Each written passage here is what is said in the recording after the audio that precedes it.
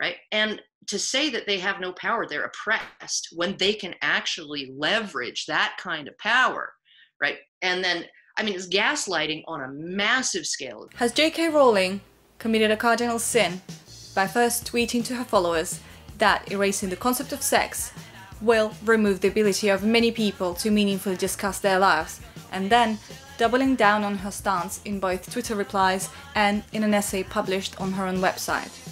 Judging by the tone of media coverage and by the backlash from all corners of liberal elite, one would have thought so. However, many believe that issue lies just beneath the surface, and that is freedom of speech. Is our freedom of speech being impeded by aggressive left-wing activists?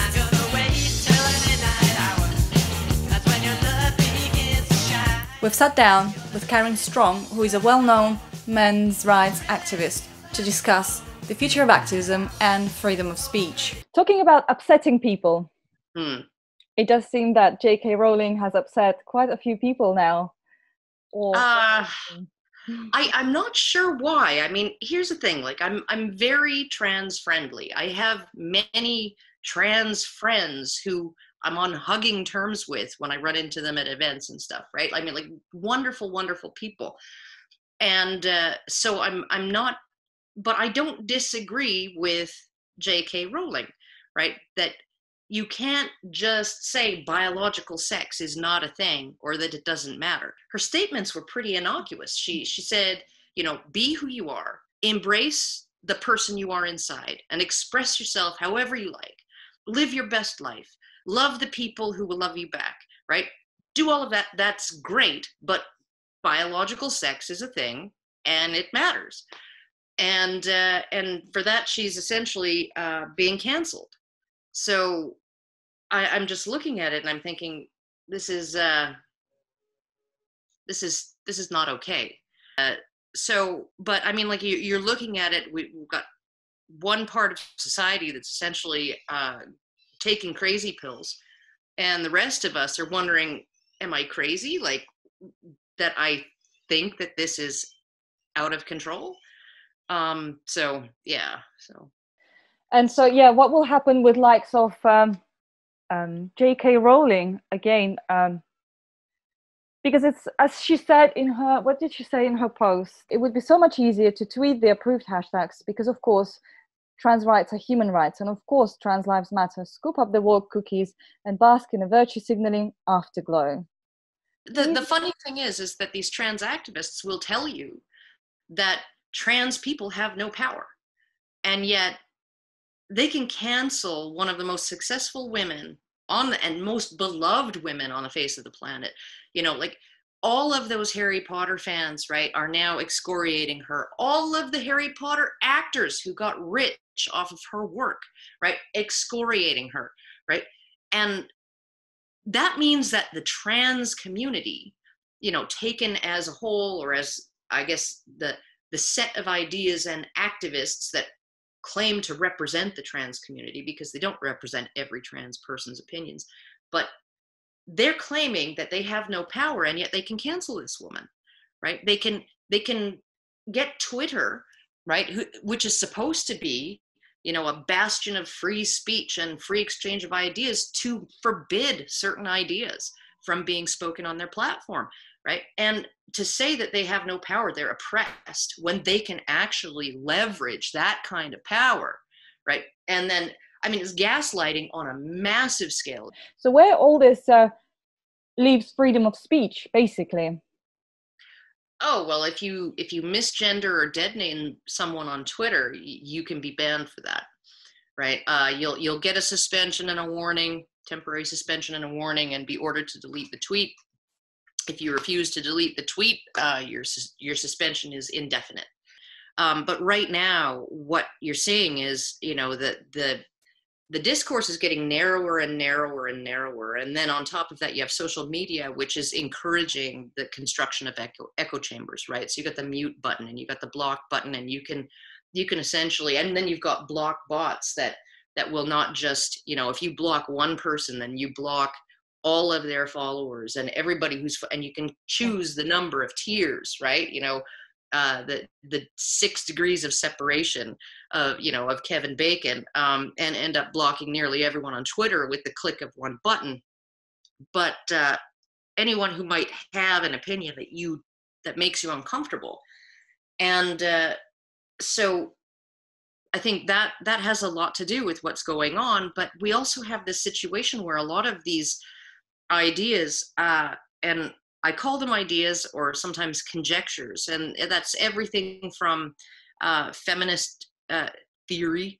I call it feminist conjecture. It does not rise even to the level of a hypothesis. They've never tried to falsify it. They've never really proved any of their grand claims. But they have this grand unifying theory called, you know, of the patriarchy. And then they have all these little bastard offshoots of sub theories that they think proves it. And you look at their data and it's just so shaky that you wouldn't even believe it. And then you have, you know, sort of social justice grievance studies, so Black studies, and anything pretty much ending with the word studies, right, is going to be teaching everything through a lens called class conflict theory, which is Marxist in origin.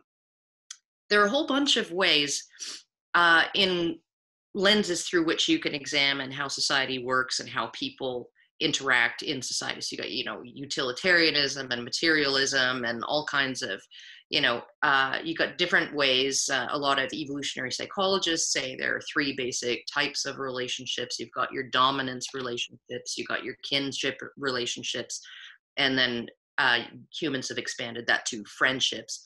And then you have your tit for tat. You scratch my back, I'll scratch yours kinds of relationships, which would come into, you know, trade and business and just interacting with your pizza delivery guy. And, you know, he brings you a pizza, you give him a tip, and, you know, it's very polite, right? And so, I mean, like, you have all these ways of examining society. But these grievance studies or activist disciplines, they look at it through only one lens. And the Marxist lens is not necessarily worthless.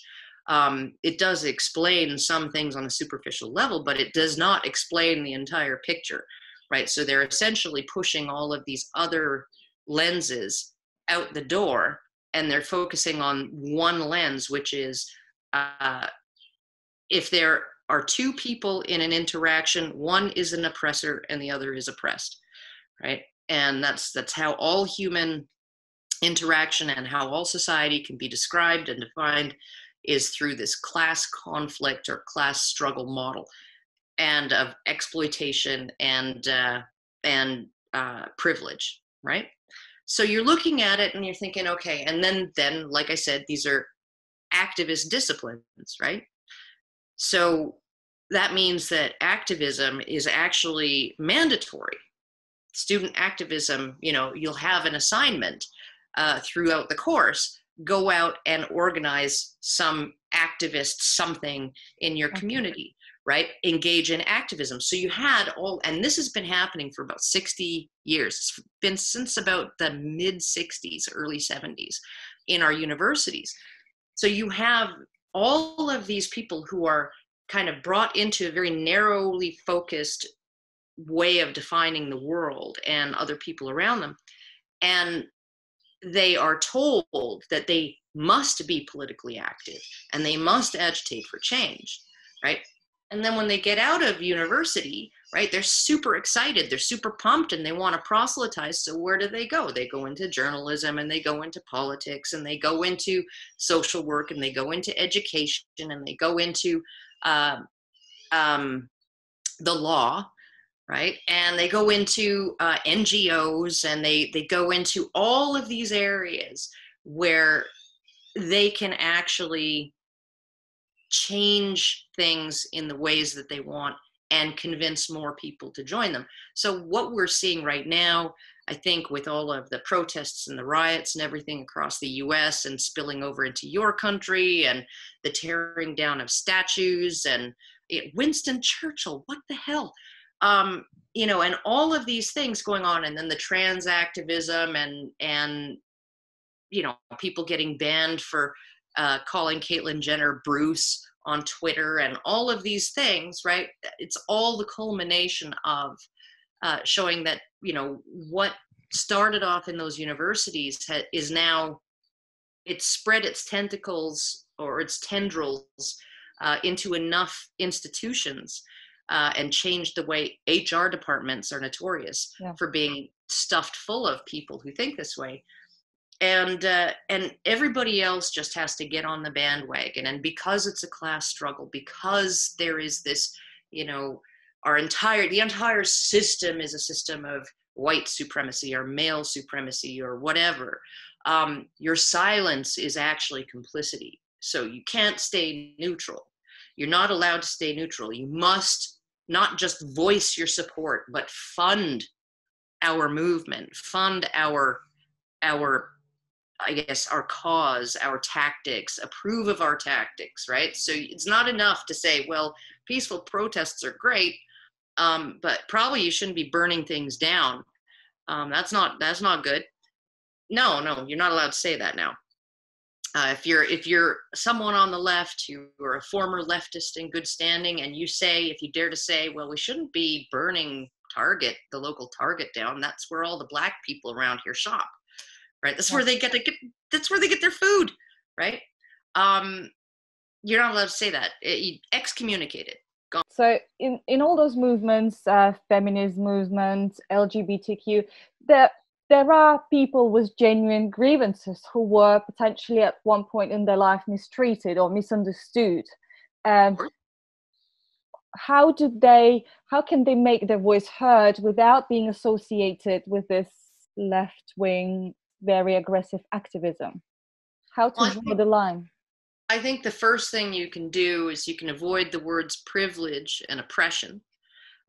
Just avoid those words. Say, here's an issue. Avoid the word systemic. You know, here's an issue. Here's an issue with the law. Here's an issue with police training. Here's an issue with, you know, and we can actually work on that and change that. Avoid demonizing. I mean, this is one of the things that's going on since George Floyd's death, is that, you know, this sort of really radical push for change, defund the entire police system, like just abolish the police. And like, yeah, that's going to work out great. We already have all of this lawlessness going on. I guess in Chicago and New York City, violent crime and homicide is up since George Floyd died, has been up something like between 250 and 300%, right? So because the police are pulling back because they feel vilified.